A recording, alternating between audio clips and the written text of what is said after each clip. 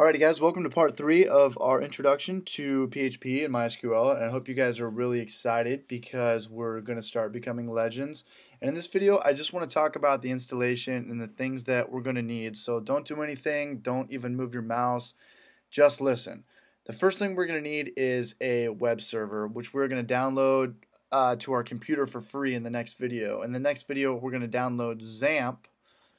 Let me pull up XAMPP. Right here, XAMPP for Windows, XAMPP for Mac OS X, XAMPP for Linux. We're going to download this in the next video, but don't move, just listen.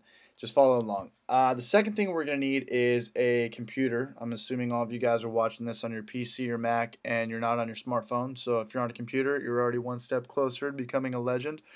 Third thing we're going to need is to download PHP, which is going to be included in our XAMPP.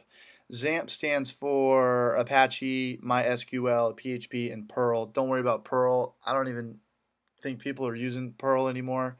Perl was what I guess Facebook was built in Perl, but whatever. It's a scripting language just like PHP. It's just got a little bit different structure. But don't worry about Perl. XAMPP for what we're worried about. XAMPP stands for Apache, MySQL, and PHP.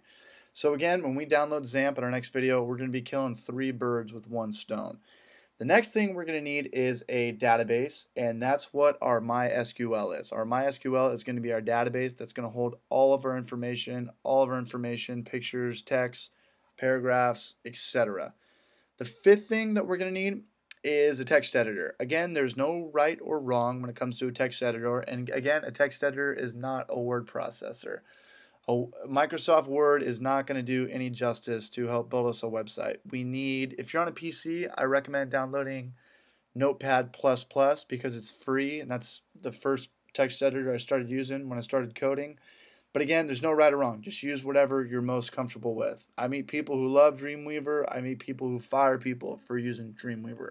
Just stick to whatever you're most comfortable with. I'm on a Mac, and I'm going to be using TextMate right down here for the remainder of this video series. If you're on a PC, again, I recommend downloading Notepad++. It's free and it's way better than Notepad, which comes stock on Windows. If you're on a Mac, use whatever you want. Text Wrangler, TextMate, even though it costs a little bit of money. Sublime 2. If you don't have any one of these, just download them for free. So that's all the things you're going to need, and of course a browser. I'm going to be on 3 browsers throughout this video. I'm going to be on Firefox, I'm going to be on Chrome, and I'm going to be on Safari. The only browser I'm not going to be on is Internet Explorer because I do not have a PC, and Internet Explorer is proprietary to Windows. So make sure you have all these things. Well, you don't have them yet, but make sure you know what you need. And in the next video, let's go ahead and download XAMPP.